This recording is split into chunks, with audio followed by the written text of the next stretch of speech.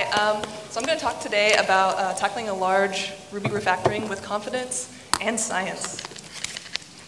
So I am Jesse Toth. I'm Jesse++ on the internet, GitHub, Twitter, everywhere else. I am the head of web technology for GitHub, which means I work on the web team behind GitHub.com. I work a lot on our Ruby on Rails application, especially focusing on database and performance things. And this talk especially will talk about one of the projects I did around those sort of things. So, tackling a large Ruby refactoring. What do I mean by large Ruby refactorings here? Well, first, let's break it down, large. Either it could be the size of the system that you're trying to change, or, and especially this is the case that I'm talking about, how risky it is to make this particular change. But then, what about refactoring?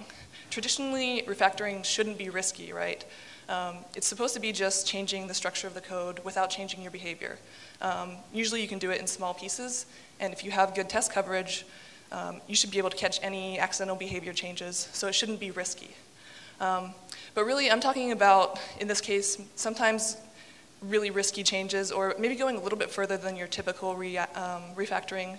Not just changing the structure of the code, but maybe changing some of the underpinnings of the code, but still without changing the behavior of the code, such as maybe switching out a service or a gem. You want it to behave the same way, but you want the code that you're using underneath to be different. Or maybe you're optimizing a query, moving it from talking to your model to like raw SQL because you need it to be really fast. Something like that. So any code interacting with this code at its boundaries shouldn't notice a difference, but things are going to change underneath and hopefully be better for whatever your metric you're trying to improve, which is usually performance. So maybe a better word for this is like reworking or replacing. In some cases this might work, but I didn't want to use that because I don't think it emphasizes enough the fact that your behavior really shouldn't change when you're doing things like this. Rewriting is really the best word for this, but if you've ever done a rewrite, you know that word has lots of baggage.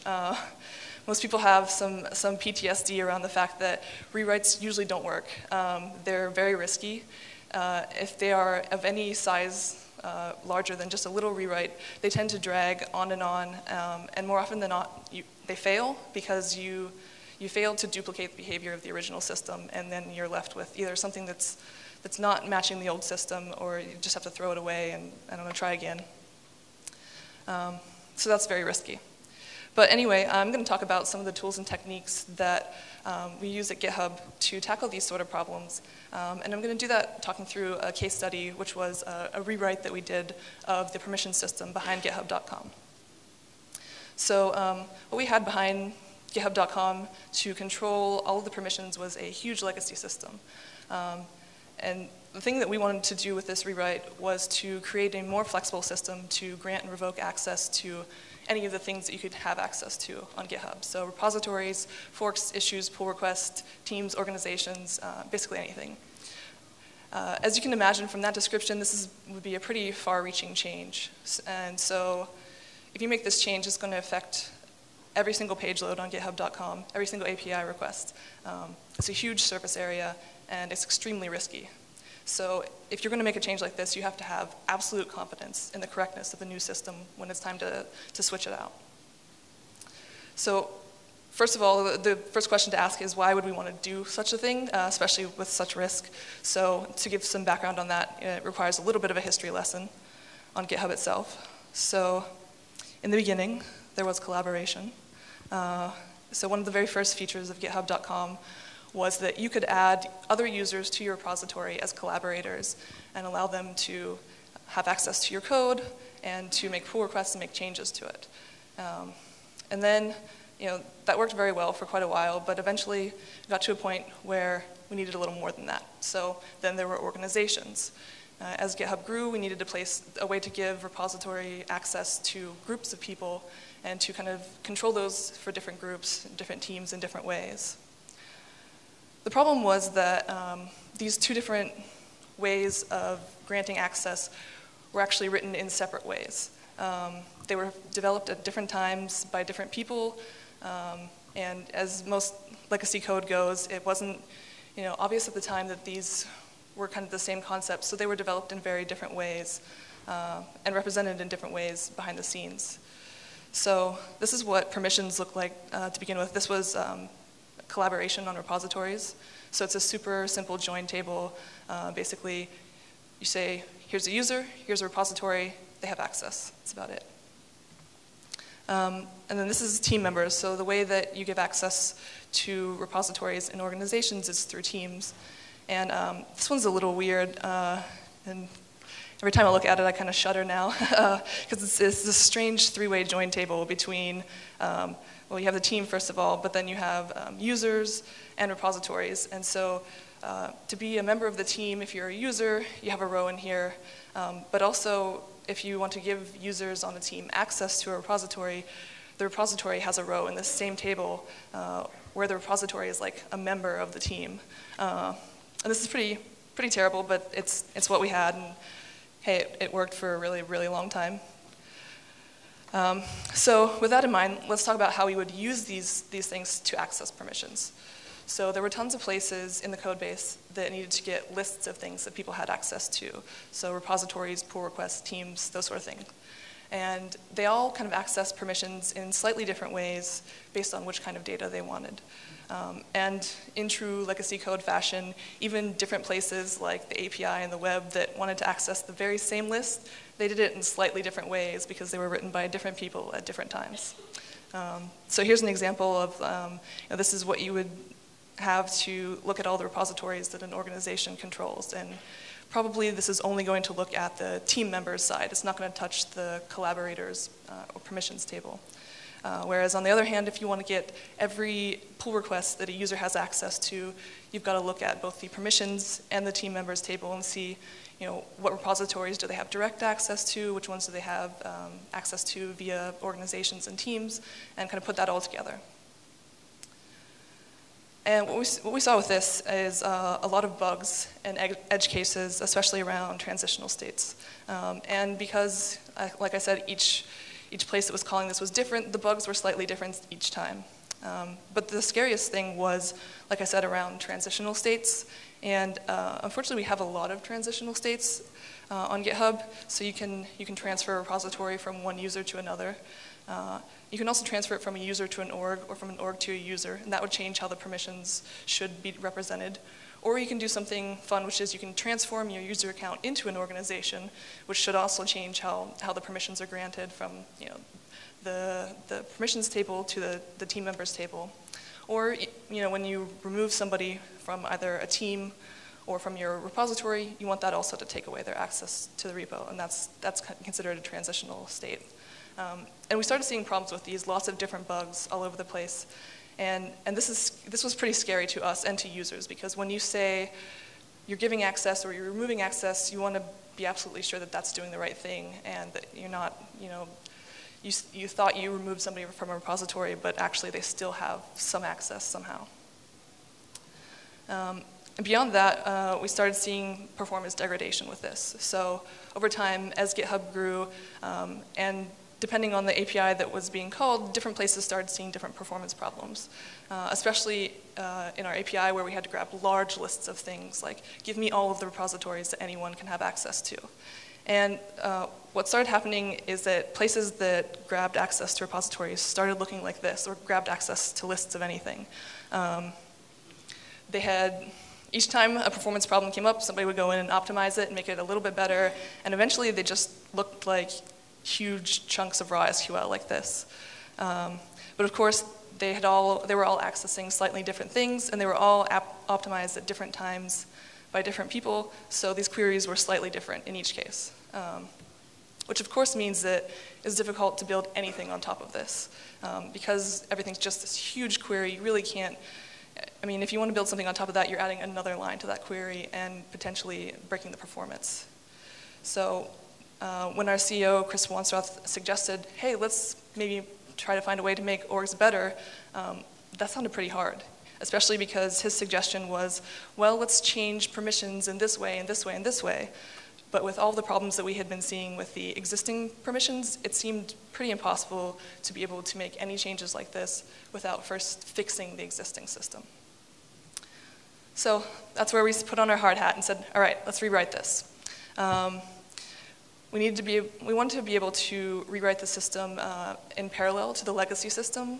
So we wanted to not touch this brittle old system as much as possible, and to be able to run experiments and do performance testing kind of side by side, and use that in a way to test it without touching the other system. So we came up with these pretty simple goals for what we wanted. A super simple, flexible interface to grant and revoke a general permission, so not specific to a repository permission or team permission. We wanted it to be super fast, since we were already seeing performance problems with the old way. Anything new we built needs to scale much further into the future. And we wanted it to be easy to integrate and operate with the existing technologies we had. We looked at things like graph databases and things like that, but it didn't make sense for us to go and try out a new technology, so we wanted to build it right on top of MySQL, the way the old system was built. So first thing we did was kind of spike something out. It was important to us to be able to test how the new system would potentially perform with production load as quickly as possible, so that we didn't go down the wrong road and go way too far in building this new thing and find out that it just wasn't going to scale at all. So the first spike was called capabilities, and it was something that John Barnett worked on a bit. And it was a rewrite, but there was also a bit of refactoring that we had to do in order to even test this spike. Like I had said earlier, there were multiple points where even if the API and the web side were getting the same lists of repositories, they were doing it in different ways. So in order to be able to test this new system out a little bit, we needed to at least refactor those points so they were going through one single point, and that way we could grab at that point and test the new system and the old system. But this is where we ran into a problem. So I think we tried to tackle the API and the organizations to see all the repositories that an organization has access to. But there was a problem with just doing the refactoring because it was this huge chunk of SQL. We didn't have test coverage for all of the crazy complicated cases that we had in production. And even if we were able to duplicate all of those cases in tests, that would slow our test suite down a lot. And it would still be hard for us to have confidence that we had tested every single case. There's also something that someone found where maybe there are bugs in the current implementation, but people are relying on those bugs. So whatever we do, we have to duplicate the bugs in the system and make sure that we really know what the changes we're making are. So at this point, a bunch of engineers at GitHub kind of put their heads together and came up with this little hack to try to do this refactoring of this one path. And basically, it was a way to test the behavior of the legacy system and the behavior of a refactored path together. Basically, it amounted to dark shipping the refactored path, so running it behind the scenes in production, and then using our instrumentation library to subscribe to an event, basically compare the results of the two paths, and if they didn't match, throw the results of that into Redis, and we could go look at that later and see what was the difference, why was there a difference. And this actually worked really well. It allowed us to gain confidence in these initial refactorings, and it also actually uncovered some bugs in the legacy implementation. So, like I said, this worked so well that we wanted to keep using it, so we pulled it out into a science library that anybody at GitHub could use if they wanted to test a new code path, and they wanted to be really confident as they were rolling it out. So to give you an idea of what this looks like, we're going to look at a pullable by method on the repository class. So to do science, you take your old method and you make a little science block and you give it a name. We tend to namespace the names of our experiments just so we could group them together because we ended up doing a lot of experiments. So then the first thing you do is you say, take the original code that was in that method, so the old pullable by method, and we tended to pull it out and put it into a new method that we just named with like underscore legacy at the end. And then there's the use block. Basically, you say whatever is in the use block, you want the method to continue returning that. That is the old code. And then you say, but try this other thing as well, whatever the new code path that you want to refactor, we tended to pull it into a new method. we call this abilities, so we named it with abs at the end, but we said, okay, but also at the same time, try this new method, compare the results, and tell us what the result of this experiment is. Also, for usefulness in this, we added a context. So if things didn't match, we wanted to know who was the user, who was the repository that we're trying to test between each other. So then, in a case where things don't match, you want to publish the results, basically. And so our publish method just uses active support notifications to instrument these events, which you can then subscribe to. And it looks kind of like this. Subscribing to a science event, you can subscribe to it and publish the interesting parts to like StatsD, Graphite, something like that. So we keep track of how many total times an experiment has been run, and then do some timings on each part of the experiment. So the use and the try block, how long did they take to run, just so we can compare that as well as the actual result. And then you can also subscribe to the mismatch event. So this is when things don't match. This event will be thrown, and you want to keep track of how many times things go wrong, how many times do we have a mismatch. And then we just simply push the result of the mismatch into Redis so that we could look at it later. One caveat about this technique is you can only use this on code paths that have no side effects. So if you're doing something that's writing, you can't use this, because especially if they were to change the same thing, then it's not going to work. So using that, we were able to do a little bit of spike and figure out what we wanted to do with the real system for permissions. So using that science, we were able to get the refactoring into like the little points that we needed to attach the new system when we did build it. So taking those lessons, we put together a team and we started building a new system that we called Abilities, and we called ourselves the Abilibuddies. So this is what we came up with for our system. It's super simple, I think, and I really like it. So you have actors and subjects, and you ask an actor whether they can perform an action on a subject. So can this user read this repository? Then a subject would grant a permission to an actor. So you say, if I'm a repository, I want to grant this user a write permission. And then to remove a permission, you just revoke any permission granted to the actor. The only additional constraint we had on this was that we wanted a cascading functionality for things that were both subjects and actors. So if I have an ability that was granted to a team on a repository, and then I granted a user an ability on the team, we want an implicit ability here between the user and repository to cascade up, basically, so that the user has access to whatever the team has given access to. But that was about it. That was the interface, and once we figured that out, it was time to start implementing it. So we wrote the code that did the core of abilities in just a few months. It was pretty quick. So once it was written, though, we needed to generate all of the data to actually have the permissions in the new system. So we wrote some migrators that would iterate through all of the permissions in the legacy system and try to generate new abilities entries for each one. So the generated data, if you're generating it, it's only a snapshot in time. So then the other thing that we had to do in order to be able to compare these was to, anytime that the legacy system changed, we also needed to change the abilities data. So any new permissions needed to be written to abilities at the same time, and any changes needed to be updated as well. But once we did that, we were able to start doing some science.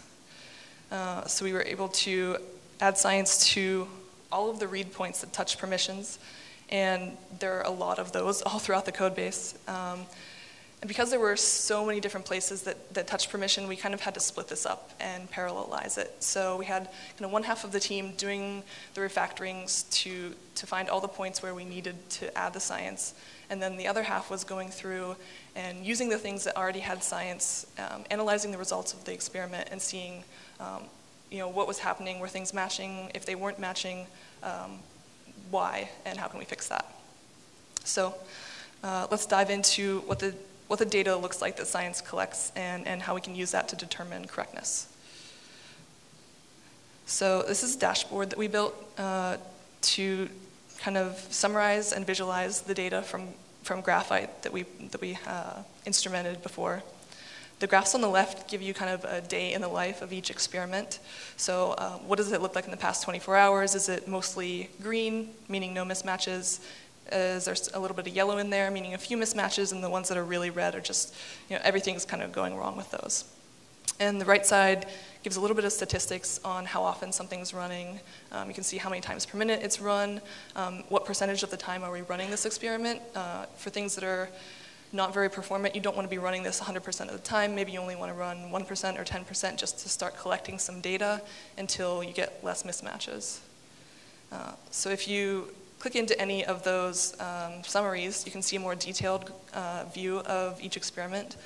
And inside here are the graphite graphs of what's happening. So those totals that we saw earlier and how many wrong is in there, as well as on the bottom, there's the performance data. So you can see how is the new code that I'm testing out performing versus the old code. So you can see in this case, we're running a lot of experiments, like 20,000 per minute, and there aren't very many mismatches, but they're not zero. So if you see this graph in the middle that has some mismatches, then you want to go and look at those mismatches and see what is the difference and what's going wrong.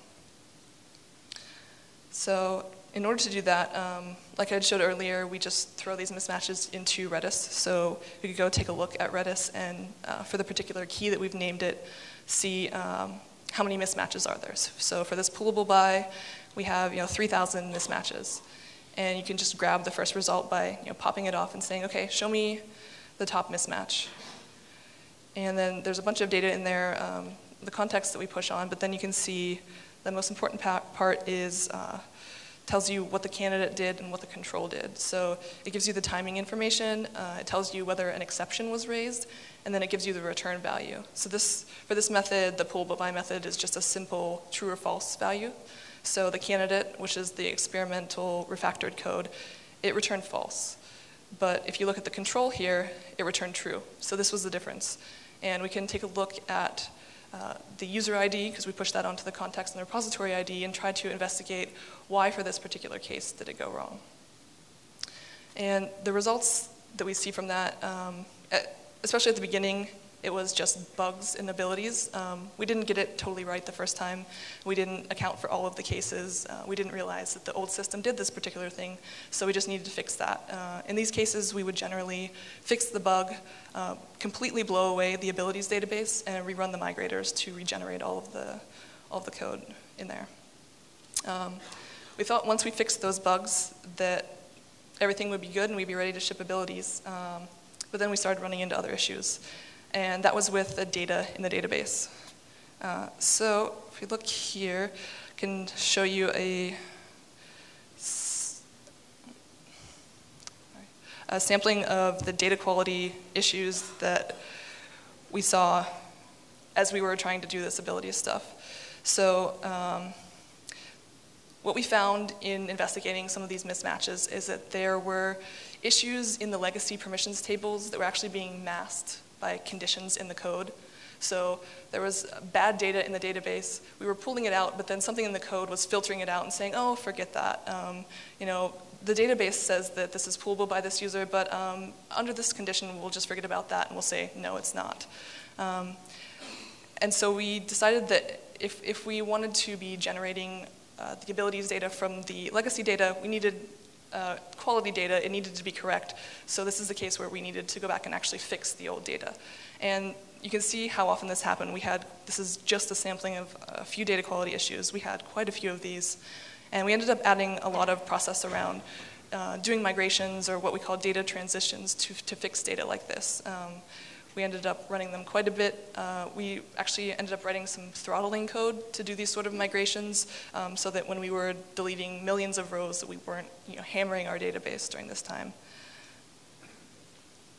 So then once we fixed the data quality issues, we thought we were going to be done, except there was one more thing that we found that we didn't expect coming into this.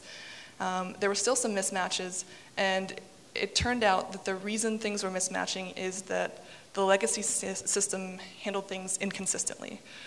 There was literally no way to duplicate the functionality in the new system because the old system was order dependent or time dependent based on when things happened, and when the code changed, there were different things in the database.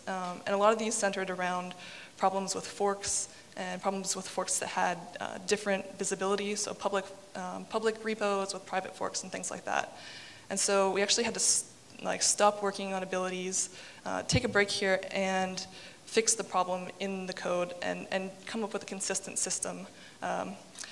This actually took a couple months because we had to fix the code, we had to fix the data. Because these were privacy issues, and it was really sensitive stuff, we actually had to spend time contacting users and emailing them, warning them about the changes that we were going to make. So that was something that we did not expect. And I think if we hadn't had something like science to test out this behavior, we wouldn't have known it had happened, and then we would have rolled out the new system, and people would have started sending requests like, what's happening, what's going on, things have changed. So we were really lucky to have found that, and definitely thanks to these tools. The next thing we started to find was performance problems. I'd showed you the graph earlier at the bottom that showed the difference in performance between the old code path and the new code path. And for these little things, we optimized things at the beginning, and there wasn't a big difference in performance there. The places we actually started to see performance problems were because we had had this dark shipped for a very long period of time. We started seeing some pathological cases. People were doing interesting stuff with our API. They were removing huge amounts of permissions and re-adding them. And there was one customer who was basically doing this every night.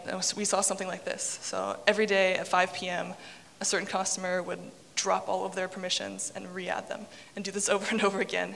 And we would see this spike in replication lag in our database, which is not good for us. But because we had this kind of dark ship, we were able to see this, and that gave us an opportunity to optimize abilities even more. So, of course, in order to fix this, we wanted to use our favorite tool, science. And in this case, we actually did some science within science. So we already had using abilities itself scienced, but then we wanted to test two different code paths within abilities. We wanted a way to do some inference of some things and to not explode things out into the database quite as much. So we tested that out. And we tried it out, it worked, and when we shipped it, and we stopped having these problems. So that was a really great way to find that out. So let's take a step back and look at what, at this point in the story, what have we really done so far? Well, we've done a rewrite and a refactor. We've done some science. We've done some data quality repair. We've done some fixes for performance. All right, what's our progress? None of these things are using abilities. We haven't shipped anything yet. But that's okay. Once we got to this point, we were able to pretty quickly start shipping. So once we were able to fix the last bit of data quality issues, we could start rolling this out. So we rolled it out for organizations first, and then for teams. So check. We've got two things. We've got a little bit of progress here. We had to do a lot of work up front to get that, but once we got to this point, we were able to get things out and using abilities much more quickly. At this point, the only thing left is repositories, but repositories are the largest and riskiest piece of this. It's the most used part, it's the most complicated, and we've been slowly chipping away at the bugs and the data quality issues surrounding it, and we're almost to the finish line. In fact, we get to a point where within a week, we've only seen one kind of mismatch around a particular data quality issue. And so we said, all right, this is going to be the last thing we have to fix, and then we can ship it. So I code up a pull request to fix this. The problem was that when users were being deleted, they weren't being removed from the teams. So the old record was just sitting around. So I said, all right, let's change the codes that these are always removed from teams upon deletion, and then we'll clean up the old data with some of our transitions. So I wrote up this transition. I meant to clean up all the deleted users from teams. Instead, I wrote a bad query, and I accidentally removed every single repository from every team on GitHub. Oops. Yeah, you can see the outage there. But we were right at the end. Unfortunately, science couldn't save me from my own mistakes, but we were just about ready to ship. Things were pretty much green. So, and also we have database backups. It's not everything is lost, but we couldn't instantly restore the backups. So what we decided to do was to turn abilities on at this point, to restore access to people to use the new system a little sooner than I had expected to use it, but it was an emergency test run. And we turned it on. We were able to restore access probably an hour or two quicker than we would have before restoring the backups. Once we got the backups restored, I reverted that and turned it back off. Given my previous mistakes, I wasn't quite confident enough to really push that into production yet. But this is where we were. Everything was green. It was about time to really ship this. But I wasn't totally confident. I wanted to make sure one more time that everything was okay, that nothing was going to go wrong when we rolled this out. So I came up with the idea to basically run through every user on GitHub and have a transition that just called to the associated repositories. So it said for each user, give me a list of all the repositories they have access to. And this is a way to basically exercise every single permission in the database. And I figured if we do this, we should be able to tease out any of the last mismatches that we'll find. So I ran this, and there were actually no mismatches at all. Well, you can see there are 3 mismatches there, but there was a particular issue with timing on one of our jobs when you removed a member from a team. It was a common thing that we had seen throughout the time, but there were no mismatches, so it was ready to go. It was time to give it to the world and say, you can have abilities.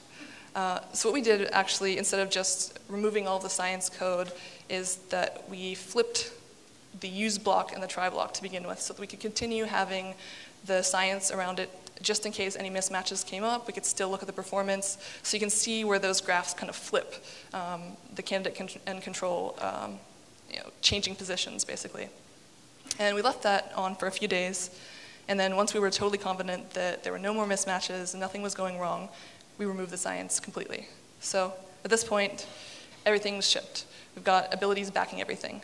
And this was almost a year ago, so this has been in production for a year. We've had no problems with it. We've even had people starting to build new things on top of abilities because we made something that was general and flexible. So that was also successful. So we have the code. It's open sourced on GitHub. It's called Scientist. There's a Ruby gem. You can use it as well, called Scientist. So I encourage you to go out and use this for your refactorings, rewritings, or anything where you really want to gain confidence. Thank you.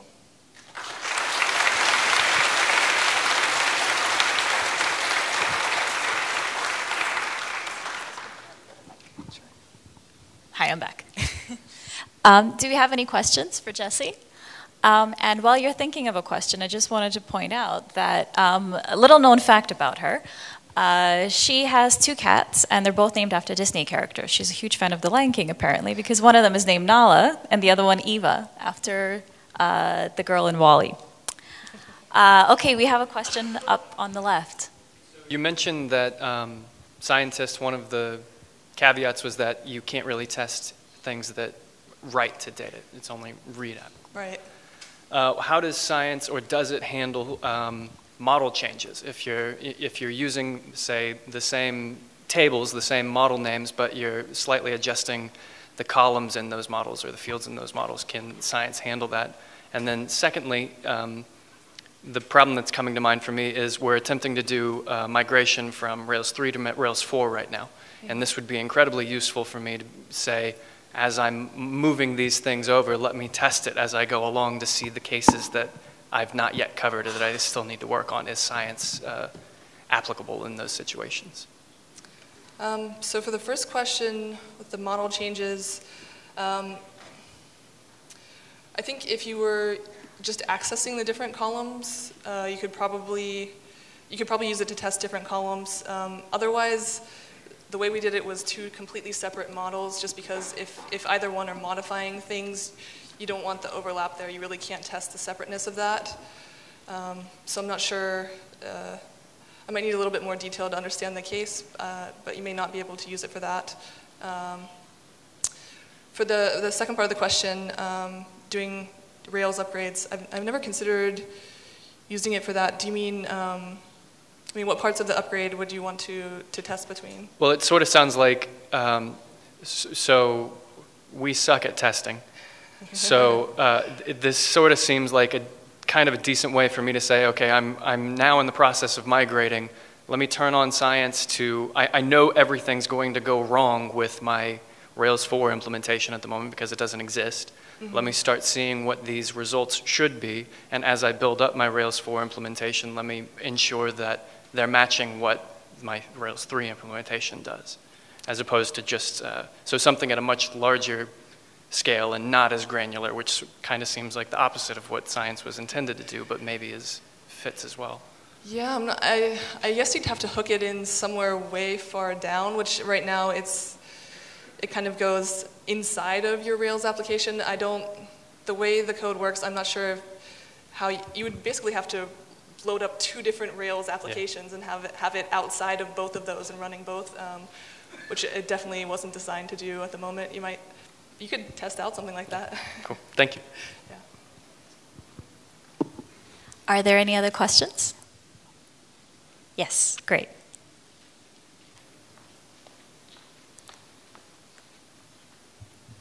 So by the time you ship abilities, I assume that you have written a lot of experiments.